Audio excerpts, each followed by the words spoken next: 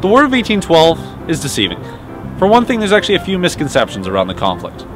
The war actually lasted from 1812 to 1814, not just 1 year. And despite what many Canadians think, we didn't burn down the White House, and we actually kind of didn't even win the war. So the idea that this conflict created 200 years of peace with our neighbor to the south isn't completely true either. And to make matters worse, the federal government is encouraging these misconceptions to make the war a little more glorious. Somebody really should stand up and fight for these facts.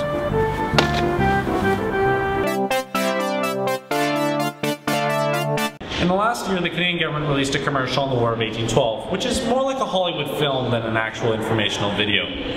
Sure, it would make a good film, I'll give them that, because it was epic, action-packed, cool, with lines of redcoats ready with their muskets and bayonets fixed. But here's the thing. War isn't cool. It's not supposed to be glorious. Sure, the War of 1812 was the fight for Canada, but there wasn't anything cool about it.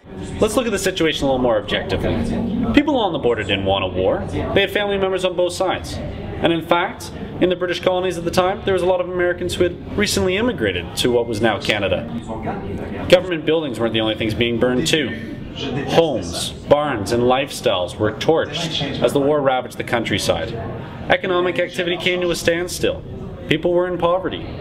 And the war even threatened to tear the United States in two. This isn't some glorious Hollywood movie. It's a pretty depressing film. And war should never be glorified. Just ask any modern veteran. Like the War of 1812, like World War I, World War II, Korea, and Afghanistan were all about sacrifice. It was about protecting people, their families, their homes, their lifestyles.